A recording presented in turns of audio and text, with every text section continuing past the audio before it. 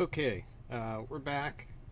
This time we're going to do something, probably something that I don't use too often, but it's a method. It's nice to sort of show some of these methods to close the loop. I have a tendency not to use things where I have to grab a calculator often. I don't have one available. A little older than you, and you probably have a calculator always available with you on your cell phone, but that hasn't been the case in the past.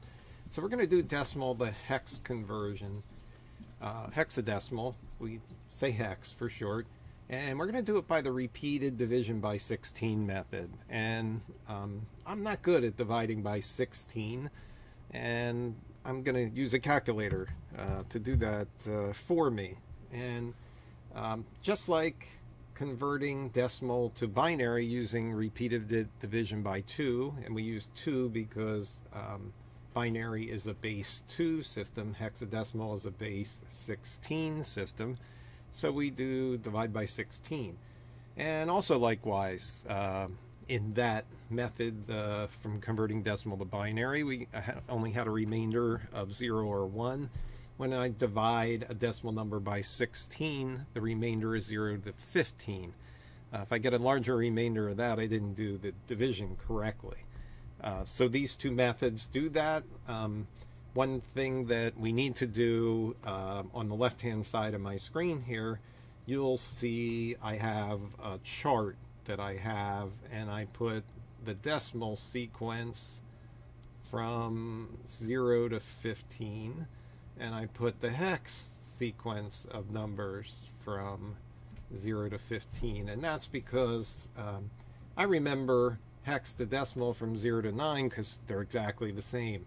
A, B, C, D, E, F, that taxes my memory a little bit. So I usually write that chart down on the edge of the paper or wherever I'm working to make sure I get that right. So let's start like we did before with something simple, like 56. Okay, that's a decimal number. I'm going to set it up just like I did before, sort of the upside down division that you had before. And I'm going to do 16, and that goes into 56 how many times? So 56 divided by 16 on my calculator comes up with 3.5. So I have 3 and 0.5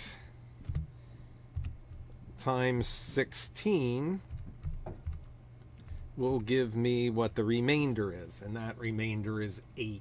Now you might be able to do that in your head. I'm just sort of explaining this out to do it. I'm not showing you the calculator on my display up here. I figure you can do that pretty good already, calculator wise, and all calculators are different, so it's there. Now this is going to end pretty quickly, and that's because when we divide by 16, we're taking a big chunk out of there at one time. So when I do 16 into 3, that goes 0 times with a remainder of 3. And make sure you put that remainder there. That's very important. Just like the binary method from decimal to binary when we did the thing, I called them bits, but this is digits, right? This is the least significant digit. This is the most significant digit. That might be hard to find because we're used to writing numbers in horizontal fashion. But when we take the answer and we write it in horizontal fashion, we want to get it right. Now I'm going to put that base 16 because 38 could be a decimal number, it could be a BCD number. We're going to give another example. This one's pretty easy to do, but let's make sure that we did this right. If I had my calculator, I could put 38 base 16 in there, hit the key to do the decimal conversion. I could do that, but I'm going to do another video on a calculator.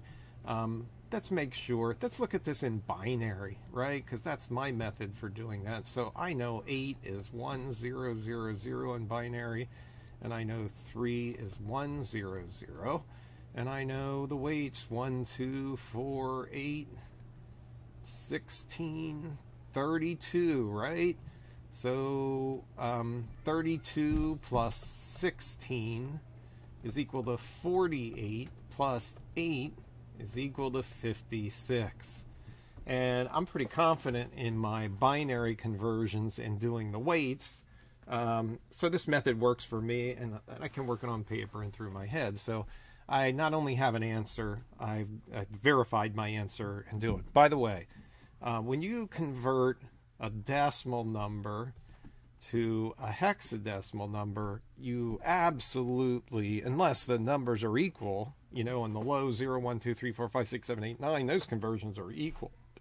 But for the most part, hexadecimal adds that A, B, C, D, E, F sequence where decimal goes straight from 9 to 10, 11, 12, 13, 14, 15. So your answer better be smaller. And that's just common sense. And that's another check. That means that you understand how this works, and you can do all those checks and see what's there. So we got a good answer, and I think we've established a procedure. And the nice thing is the procedure is exactly consistent with doing decimal to binary as it is from doing decimal to hex. It's just the number you divide by is 16, and therefore the results you get are a lot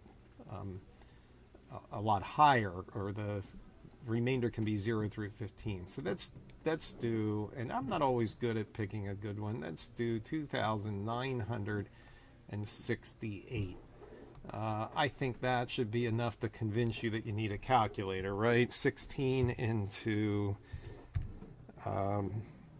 2,968 divided by 16, and if I did that right in a calculator, I got 185 times with a remainder of 0.5, and 0.5 times 16 gives me 8. So remember, when you're using a calculator, you're going to get you're not going to get fractional remainders, you're going to get decimal points, and 0.5 times 16 will give you the actual remainder. So I probably, if I get 185.5, I subtract 185 from it. I leave the fractional part there, and I take it times 16, and that comes 8. So some of you can do that in your head. 16 into 185. So 185 divided by 16 on my calculator gives me 11. And there is a remainder part of the answer, and it's 0.5625. Some people can work that out very quickly. I can't. So I'm going to subtract 11 from that. Hit the wrong key here. Let me enter that in again. I'm going to subtract 11 from that. So 185 divided by 16 equals 11.565. If I subtract 11, it just leaves the fractional part, and I take that times 16, and I find out that the remainder is 9. Now, some people are already hating this procedure. It takes too many keys on the calculator. I told you I don't use it too often. I don't hate it, but I don't use it too often. And it's that's probably one of the reasons why. So 16 goes into 11, what? 0 times, right? With a remainder 11. Now, I at least picked a number that gave me a remainder that was above 9.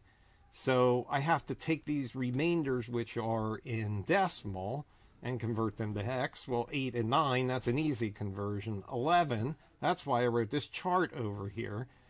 11 is B in hex. And then I have to remember this is the least significant digit, this is the most significant digit, which means when I convert this vertical number to horizontal, the 8 has to be in the least significant digit position, and the B must be in the most significant, and that's my answer. Once again, good technicians, you're going to check that answer. And I'm going to leave that exercise to you. I'm not going to check it here, but I could convert it to binary, but the bigger these numbers get, the harder that gets and the more involved. So I probably would just use a calculator to do it. So I'll check to make sure that's right off screen, and I'll have to edit my video if it isn't right, but we're going to assume it is. And we've shown you the method that you can use, or the procedure to turn decimal to hex. And we don't have to remember anything because we know this procedure already. We're just using division by 16 instead of division by 2 like we did from decimal to binary. Hope that helps. Review the video a number of times. Try numbers on your own. And good luck. See you in the future.